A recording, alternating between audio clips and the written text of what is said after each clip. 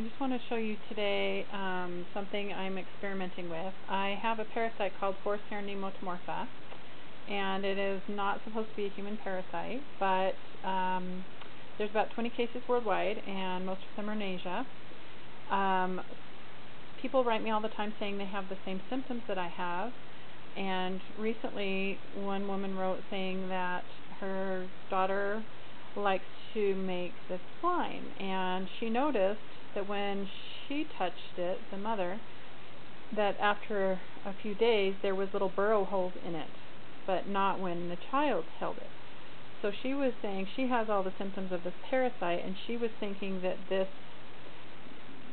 gooey mixture, slime, may work as a petri dish for the parasites. So I have made some.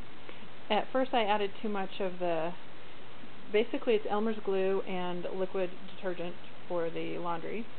And so I added too much of one and not the other. So you just have to play with it. If it's too runny and sticky, just add more of the detergent and it turns into the slime.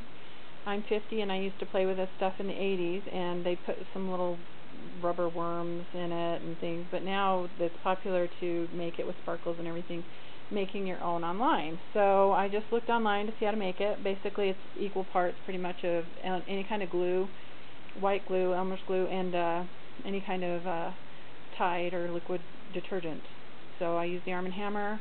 It gave it this blue color, but it works pretty well as a slime.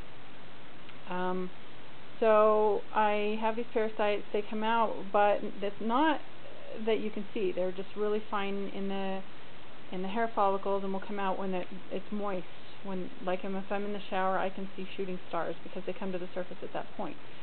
So I am making this, and I'm going to play with it for a little while just to see if the parasites do leave the skin and get into it, and then I'm going to check it over in the next few days and see if there's any burrow holes. She says that the parasites actually burrow through it. So I'm going to check that out and see if that is the same situation that I find myself in. So I'm just going to put it in this glass jar and seal it for a few days and just kind of watch it and leave it on the counter, let it incubate kind of, and see if I can see any burrow holes. I thought it was an interesting suggestion that she made, so I'm going to go ahead and try it. Anyway, check out my YouTube channel, The Secret is Gratitude, or my blog, thesecretisgratitude.com, and you can type in parasite and see on all my videos and any diagnostic tests, how I got diagnosed, the symptoms that I have are all on my channel and on my blog.